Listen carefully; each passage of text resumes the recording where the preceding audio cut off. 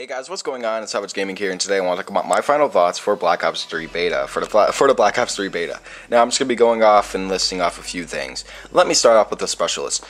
The specialists are great, and Reject should not have been nerfed. Whoever made that decision saying, yep, we got to nerf Reject, that's ridiculous. Come on.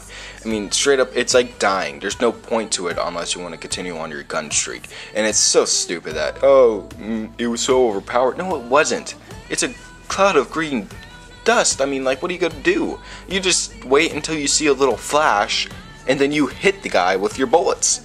I've never been killed by anybody with Reject because A, I'm an awareness player. I look at the players that I kill and make sure they're dead. And, you know, B, it's overpowered when they don't have it. You know what I mean? If they're the ones that kill people with Reject and then they kill them again, that's 200 score for them.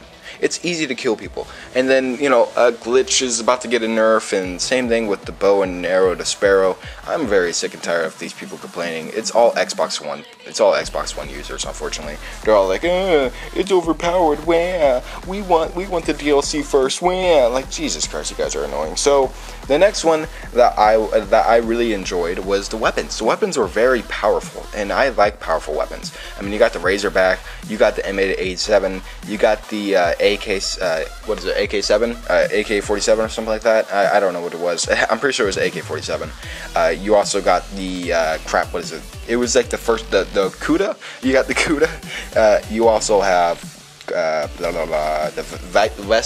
Vesper. You know, it's really hard to remember these weapons, guys. They're really weird names. And then you got the Man of War, which is really good, and then the single shot weapon with rapid fire, one of the best guns ever. So, you know, the weapons are very powerful, they're very useful, and they all have special parts to them. They're really good and they're really fun. The next one is the kill streaks. My God, I wish they didn't nerf Hellstorm.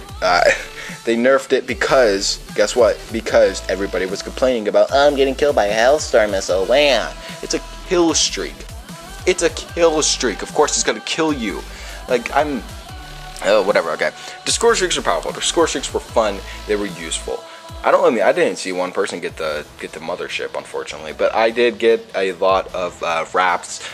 GI unit was very good in my opinion. I always got like 15 kills with it, with the wraps and the Talon. The Talon was powerful. The UAV was good. The Hater was awesome. I've never gotten my Hater shot down or taken.